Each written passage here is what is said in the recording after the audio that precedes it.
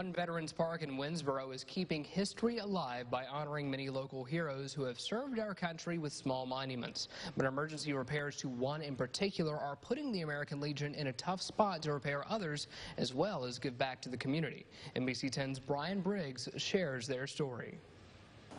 Davis Park in Winsboro is also a Veterans Memorial Park for Franklin Parish, housing multiple types of monuments. The park has been around for the last 26 years, but time and the elements are taking a toll on the memorials. The entry arch to the park, dedicated to Bobby Collins, I'm a veteran of the United States Marine Corps, started to quickly crumble. This past year or so ago, we started having foundation problems here at the Ark.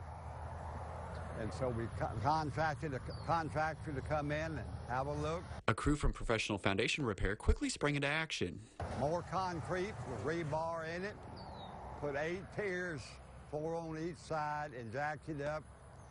Took mortar and repaired all the places that we have here and on the back wall too on it. The repairs for the arch have been completed and paid for, but veterans tell me that the money had to come from somewhere else as this was an emergency repair. We actually got $8,000 out of the CDs, which dwindled us down quite a bit.